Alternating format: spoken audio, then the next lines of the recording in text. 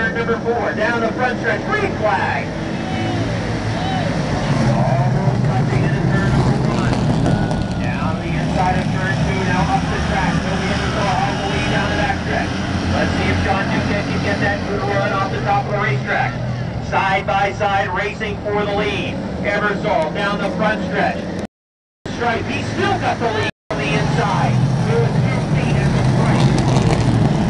John Duquette goes again out top.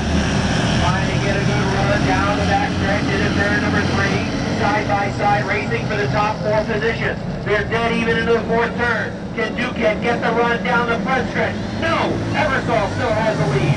It's a 6-foot advantage. 2 laps to go. Toby Eversole trying to get win number 1 of the season. John Duquette looking for his 2nd win. 2nd in the last 3 weeks. Behind him, the Professor Branham, Vigor in the 19. Continue to run side by side. White flag is out. 1 lap to go. At the stripe, Duquette's got the lead. They touch it in turn number 1. Eversole is sideways. Hang on to it. It's the run into turn number 2. He's got the lead off too.